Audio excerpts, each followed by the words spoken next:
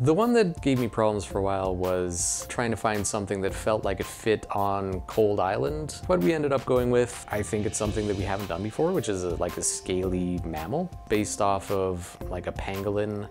That was like a really fun element, I thought. Having to do these restrictions, it made it a bit of a puzzle trying to fit all these things together. I love that the fans kind of took all of the questions that we asked them and said, we want more. People just voted for the highest option. I pretty much expected everyone to just make it like as ridiculous as possible, and that's exactly what happened. The poll that came the closest was probably the monster's outer coat. I think those were only within like a couple hundred votes of each other. That was the one we were watching to the very end to see like which one would come out on top. Yeah, I love seeing the fan speculation, things like that. And like even artists who have their own like their own idea of what it's going to be like, they've kind of taken it as a challenge to do their own.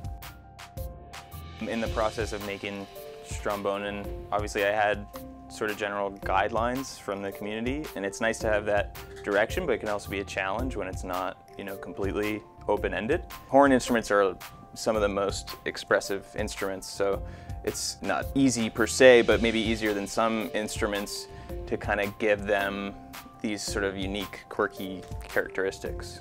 Anytime you're looking at adding something to an island, you kind of have to be careful. You want it to be featured as much as it can, but without sort of getting in the way of what's there and what people already love and care about. So yeah, it was just kind of going back and forth with Matt and some other people on the team to kind of figure out where that spot was going to be and how it would sort of slot in.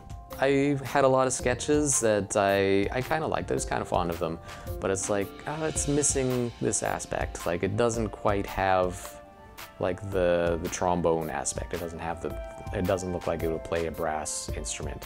Yeah, once there was one that felt right for the instrument, the number of eyes and everything else, I think that's when I knew that, yeah, and the team knew this was what we wanted to go for.